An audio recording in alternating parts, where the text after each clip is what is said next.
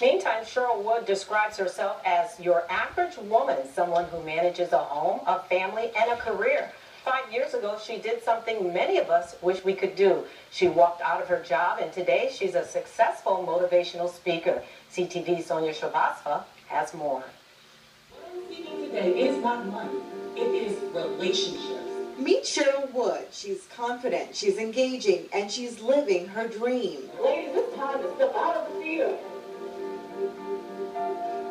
It's time to press forward with what you really know you're destined to accomplish in life. But just 5 years ago, her life was totally different. She was stuck working as a legal secretary while raising her 3 children. Somewhere she knew there was a bigger calling. There was just something that was tugging at my spirit that wanted more. And primarily as a mother of 3, I wanted to be able to walk my kids up to school at the start of the day and be able to pick them up when school ended. Wood says becoming a motivational speaker happened by accident. Started this little itty bitty t-shirt business out of my basement. It was called Moms Are the Best.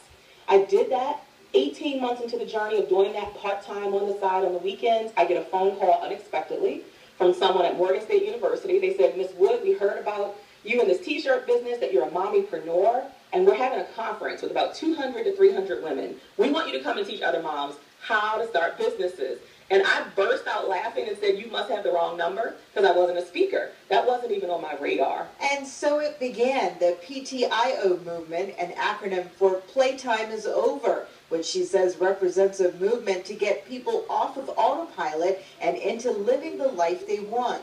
Today, her calendar is filled up. She speaks to large crowds across the United States. Wood was recently recognized by the organization American Mothers for all her hard work. Generally, what I'm sharing is my core message, that you can become anything you want to become, that you can strive for bigger, and you can achieve bigger in your life, in your career.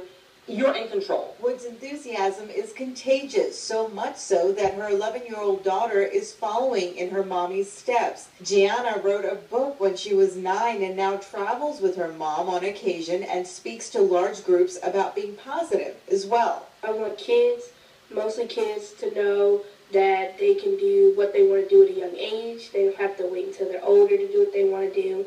They can try to accomplish their dreams now. Wood says there were lots of ups and downs, but in the end, she wanted to create a legacy, something her children can be proud of. Cannot give up.